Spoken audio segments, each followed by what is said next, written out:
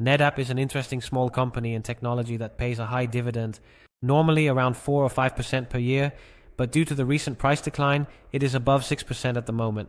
And Nedap certainly has long-term growth potential. Please note that these analyses are purely for inspiration for those who do not have access to our tools. We mainly look at quantitative data and not so much at fundamental aspects, meaning quality and intrinsic values. And visit our website to download our free books on ETF and stock investing to see how we analyze stocks. Nedap, at this moment we do not have a position in it ourselves, but it is an interesting small company with a market value of around 350 million. The current price has recently dropped significantly to a price of €52. Nedap is listed on the Amsterdam Stock Exchange in the Netherlands.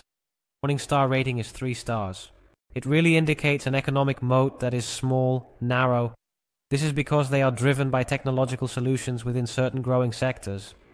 The fair value estimate from Morningstar is €63. The Refinitiv ratings indicate that only 2 analysts are currently following this stock, and they give a price target of around 57. The price target range is actually only positive. However, there are only 2 other analysts. That is not very many. Furthermore, what is notable about Nedap is that because the price has dropped significantly, the price to earnings ratio has become more attractive. Normally, the normal multiple is 18. The price to earnings ratio is 18.7. We see the EPS estimates below. By the way, only from one analyst, so this could turn out very differently. However, it is somewhat in line, and we see that Nedap can currently achieve not only a high dividend of 6% per year, but also price returns. This could result in an average return of 17%. If we look at the historical growth of Nedap based on the adjusted operating earnings, we get a clearer picture, because Nedap has a fairly long history on the stock market. Because the price to earnings ratio has recently fallen to an attractive level, the upside potential for long-term investors has become interesting. The normal multiple of Nedap is around 18 and could achieve an average return of about 13% per year over a longer term period, which could actually mean an outperformance of the market. Let's see what happens if the price to earnings ratio is, for example, 15. Then the upside potential is somewhat more modest at 10% per year. If the price to earnings ratio drops to 12, the return is still positive at 6% per year. In principle, this means no price return but only the payment of dividends. So this scenario does not seem very realistic to me, as Nedap is taking good steps to develop and grow as a company. And also the historical KAGR estimated at only 5% EPS growth is on the low side. Therefore, I would rather assume a normal scenario where you could still achieve a high average return with this interesting dividend stock. It is more interesting because it scores higher on return on equity. As I said, Nedap has a long company history dating back to 2003, and the return on equity is actually consistently high. Only after the financial crisis was it low, but still positive. And in 2015, the return on equity was low. However, since then, you can see that in the other years the return on equity is notably high, often above 20%. And that just shows that this company has a quite attractive earning model, a profitable earning model. The current market cap is €340 million. The current PE has dropped just below 20. Price to sales is not notably low, but also not expensive. The price to book ratio is somewhat on the higher side. And the enterprise value divided by EBITDA of 11 is relatively low for a company that consistently realizes high return on equity.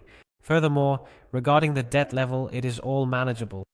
Total debt to equity is 30%.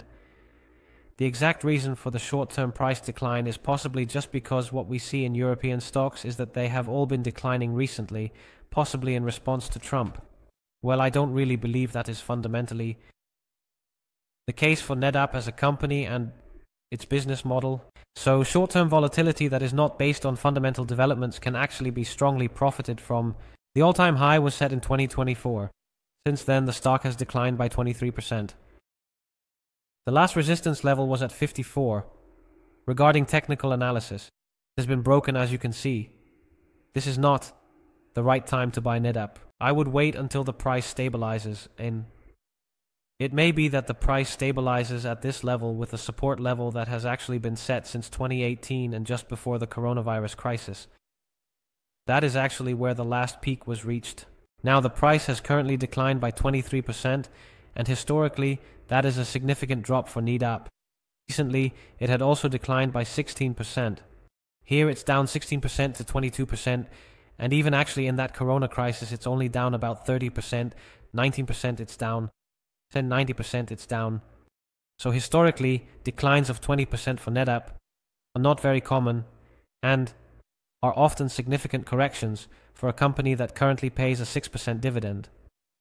So yes, it may be that based on this negative trend, the price could decline further. Only from this price level does Nedap seem really interesting. Keep in mind that the potential return may not be extremely high. However, the risk is also lower, so the return risk profile is interesting. And for dividend investors, you generally want to have a somewhat lower risk. No, this proves to be an interesting high dividend stock at this specific moment.